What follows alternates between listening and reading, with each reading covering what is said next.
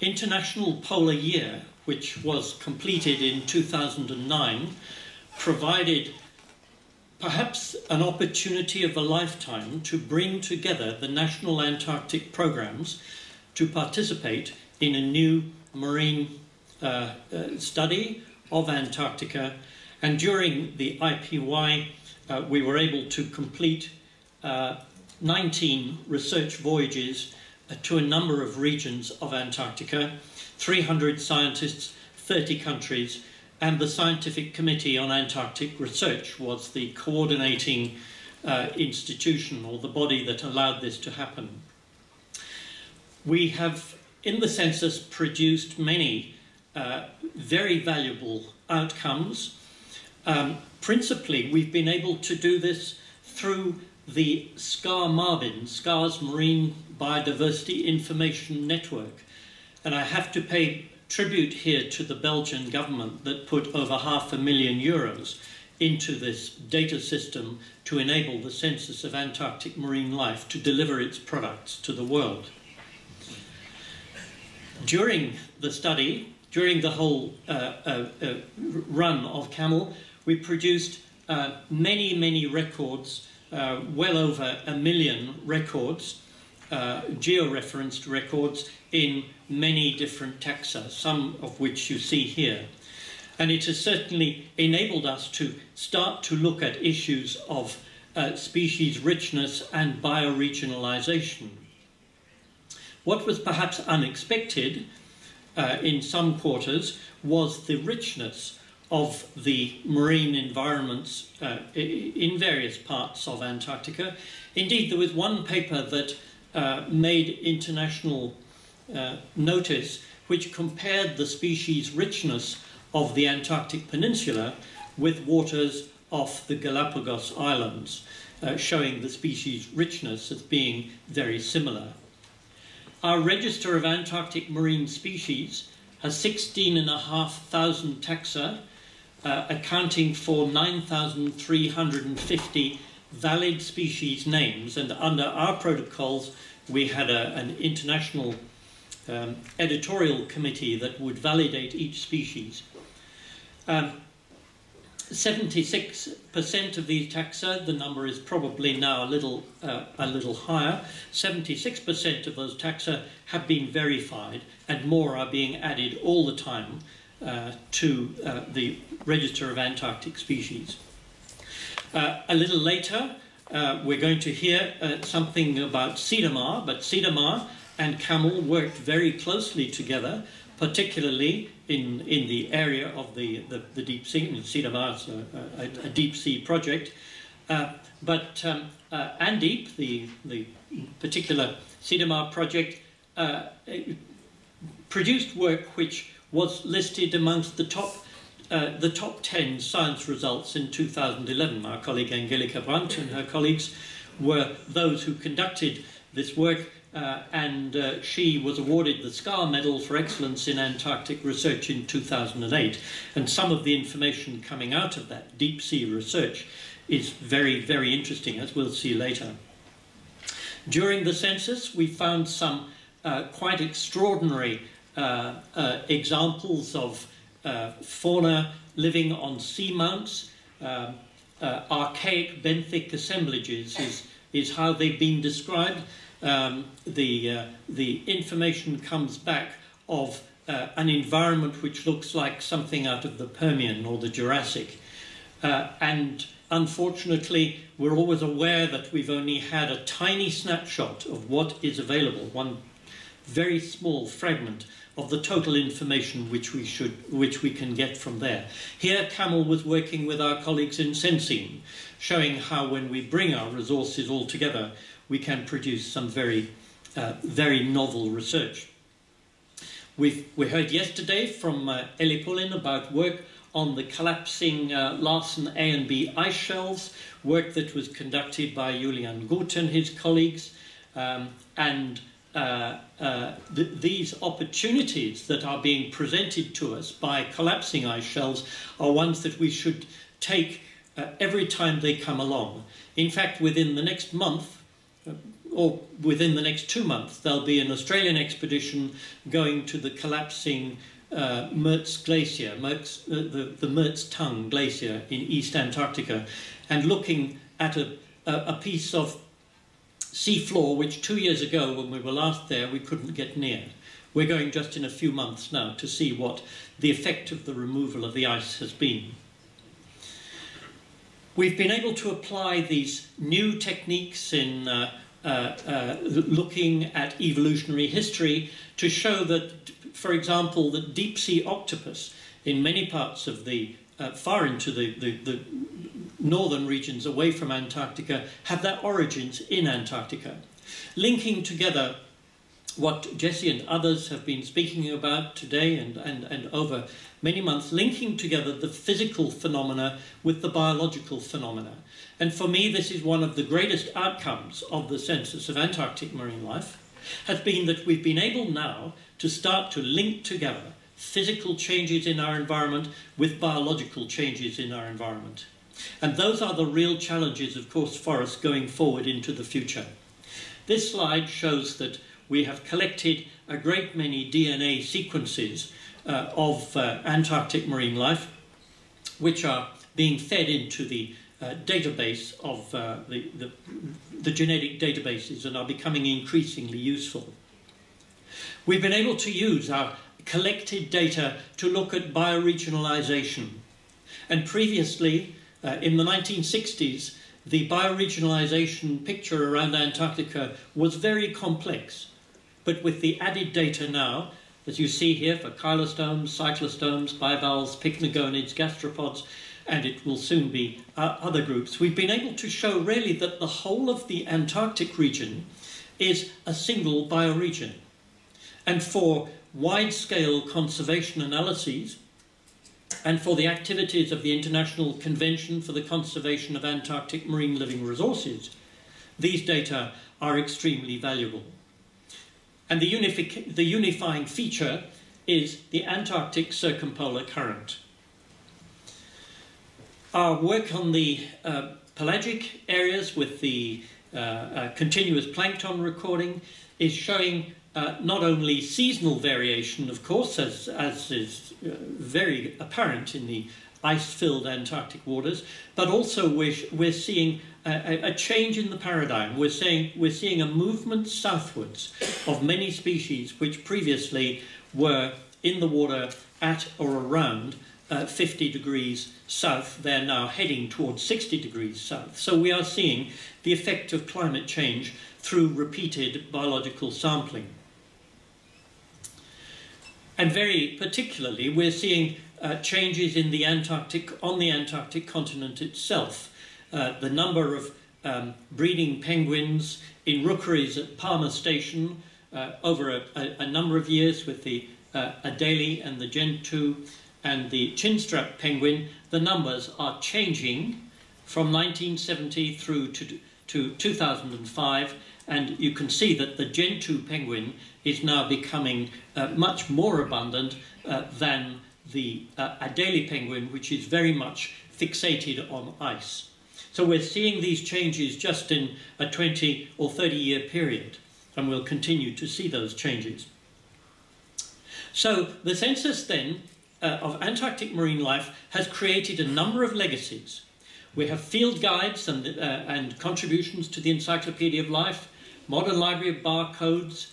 We've collected historic records going back to the early 18th century.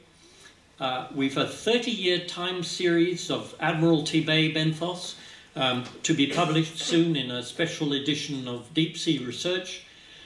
We have Antarctic vulnerable marine ecosystems that have been declared by CAML, 2 areas of about 4,000 square kilometers each off the Adelie Land coast. We've had enormous media coverage, and we have very successfully, I believe, built capacity in training the next generation of young scientists.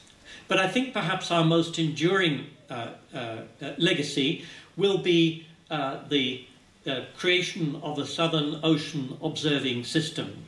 And I want to just say a few words about what the Southern Ocean Observing System could look like. This particular legacy will be for a multidisciplinary observing system to deliver the sustained observations of the Southern Ocean needed to address key challenges, including climate change, sea level rise, and the impact of global change on marine ecosystems. If there is one thing that the last 10 or 20 years has shown us, it's the role of the Antarctic in driving the climate systems of many parts of the world. The overturning circulation around Antarctica is crucially important for the fishing industry in Indonesia, for the fishing industry in Malaysia. It's crucially important to the long-term maintenance of the oceanographic patterns into the northern hemisphere. So the Southern Ocean is, if any area, is crying out for sustained long-term observation. A Southern Ocean system which would cover the waters between the subtropical front and the Antarctic continent would have to be based on six fundamental scientific questions, really. The role of the Southern Ocean in heat and water balance. We know that the Southern Ocean water, the deep water, is becoming fresher and warmer. And that is happening far faster than anybody thought, even 20 years ago. And that brings into some degree of question the stability of the overturning circulation, where waters emerge from the depths in Antarctica to come to the surface and then to travel northwards again, and for the thermohaline pump being caused by the freezing of water to make the ice and the high density rejected water driving the circulation in the other direction. The stability of that Southern Ocean overturning circulation is a key to much of what we need to understand in terms of climate and biological communities. We need to know the role of the Southern Ocean in the stability of the Antarctic ice sheet, and that has significant consequences for sea level rise.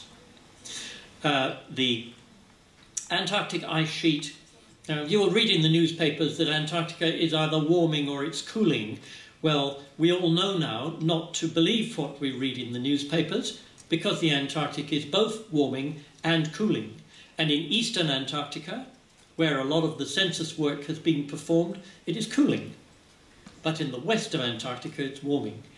And the effect of the warming is very much like removing a cork from a bottle. If you take the sea ice away and you take the mouth of the glacier away, then the speed of movement of the glacier increases.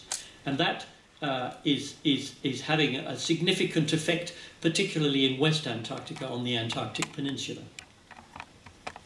We need to know much more about the future and consequences of the Southern Ocean's ability to take up carbon.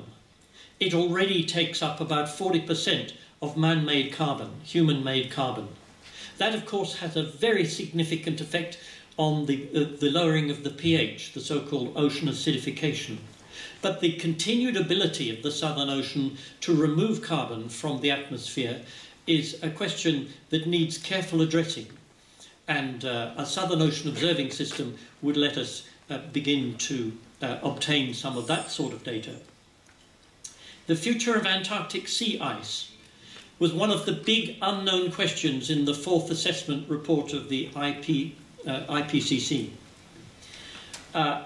The Antarctic sea ice is not suffering yet the same fate as the Arctic sea ice, although there are areas in which there is a reduction in overall sea ice extent.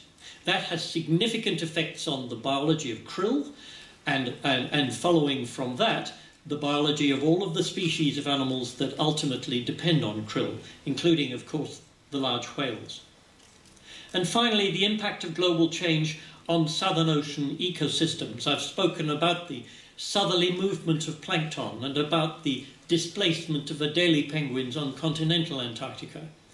Those elements of global change are affecting the ecosystems quite dramatically and quite substantially. So any Southern Ocean observing system must be sustained. We must be in this for the long haul. Not 5 years, not 10 years, but we must have a vision of 50 years. It must be feasible and cost-effective. That is very difficult, of course. The cost-effectiveness is very difficult to determine in an area of the world where most observation ships and other support can cost you $100,000 a day.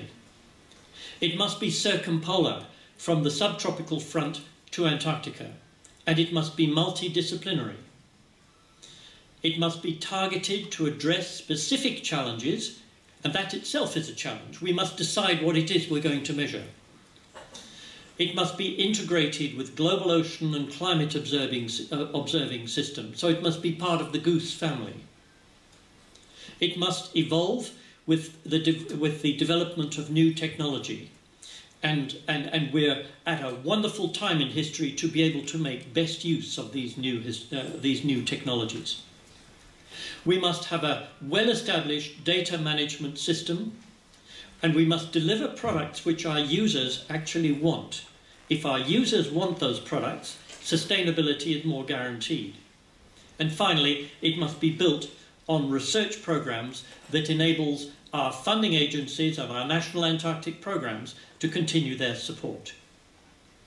My university, through its new Institute for Marine and Antarctic Studies, has agreed to fund a secretariat of ASUS, the International Project Office of SUS, for 5 years. And that office will be housed within the Integrated Marine Observing System, which is an Australian federally funded network of marine observing nodes. And Ron was speaking just a little bit about that a few minutes ago. So we've got the architecture in which we can house a Southern Ocean observing system. And there will be an international network, international workshop in the middle of next year to establish the parameters. We have to decide what we want to study because we can't study everything. We have to decide what we want to study and how we're going to do it, and how we're going to integrate the logistics which is necessary to give us sustained observing. So SUS will be a lasting legacy of the Census of Marine Life, and particularly the Census of Antarctic Marine Life. And what it will do will be to link physical and biological observations in a part of the world, and I think this is important now, a part of the world where data sharing and research cooperation is mandated by the provisions of the Antarctic Treaty. That's a very, very important step. In the Antarctic, we have been collaborating forever. We're always collaborating and we're always sharing data. Article 3 of the Antarctic Treaty requires us to share data in a timely manner. It's up to each of us as Antarctic nations to decide what we mean by timely. Australia reckons that a researcher can have their data for 2 years and then it must be available internationally. So we've already got that fundamental sense of goodwill and a sense of being able to cooperate. We must build on that, and I believe that if we do build on it in the right way and with the right spirit, then this long-lasting legacy of the Census of Antarctic Marine Life will be around for another many, many decades to come. Thank you very much.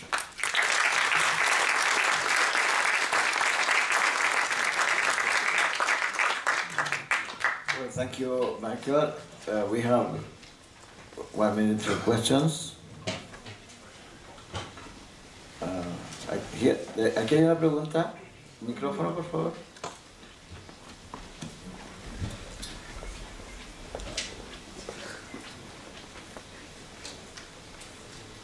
Thank you very much for such a great presentation. I'm Chilean. I work in the south of Chile with fishermen. Was wondering have you anticipated any private sector involvement implications from your results from the SOOS? Thank you for that question. It's a very good one because it touches on a key element about ongoing sustained observing systems, where the products that you produce must be useful for end users. And if industry is an end user, then provided the requirements of industry conform with the requirements of the Antarctic Treaty, which is from 60 degrees south, not the more northerly region, provided that a commercial use is consistent with the requirements of the Antarctic Treaty, then the involvement of private industry and commerce would be welcomed. The private industry and commerce have long-term objectives, but they also have short-term requirements. And I believe that a good observing system can very usefully accommodate both of those requirements. So yes, it would be welcomed. Thank you. I think we have no more time for questions. Thank you very much, Michael.